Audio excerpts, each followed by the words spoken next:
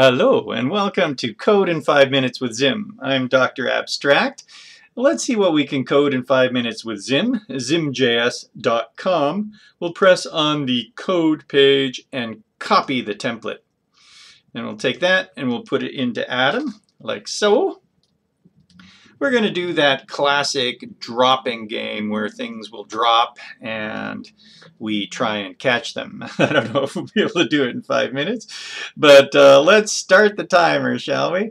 So we started the timer. Let's make a container for the things that are dropping. We'll call it const drop is equal to a new container and add it to the stage. Then we'll run an interval of, I'll say 500. We'll call an arrow function there. And in the interval, we'll make what we're dropping. Why don't we drop some circles? So a new circle, 20 in radius. We'll make everything black. .loc, and we'll locate it randomly along the x, the stage width there, and then up -100 or something like that.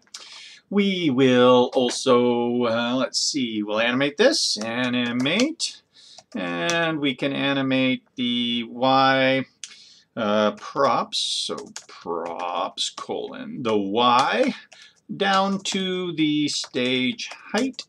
If I wish I could type, then I'd make it stage height plus 100, so that's down below the stage. We'll make it ease of colon linear, like so, and in a time of something like 7 seconds. So that's 7 seconds. Call, when we're finished, arrow function, we will remove the target. That's what we get given to that arrow function. We will say target.remove from, and that removes the target for later. And let's see if we've got some dropping now. We save that and open in browser, And there's some circles dropping, super duper. Okay, now we need a little paddle. Yeah, const paddle is equal to a new rectangle. Oh, I don't know, 100 by 40, something like that, who knows. We will dot center that, and then we're going to pose it at the bottom. So null for no movement in the x. How about 40 up from the bottom, null again for not from the right, and then true for from the bottom. Yay! We'll make that paddle as well go in a motion controller. So, whoa. New motion controller. Paddle. Please operate on the paddle. And we'll make that work with a key down for 7 pixels every time. And let's see, what is, how about horizontal? Horizontal, that sounds good. Horizontal, like so. And let's see if our paddle moves along the bottom of the stage as we go. That's a pretty thick paddle. Okay, there it goes. Oh yeah, look at that go. But we're not catching anything yet. So we'll set it up so that we catch things. To do that, we'll test all the time in a ticker.add, an arrow function. And inside this arrow function, we can loop through the container. Did we make a container? What do we call it? Drop, yeah. Did we add these things to drop? No, okay, so comma drop. There we are, locating it inside drop, that third parameter there. And then we can say drop dot loop, and here we are looping through, and we make an arrow function.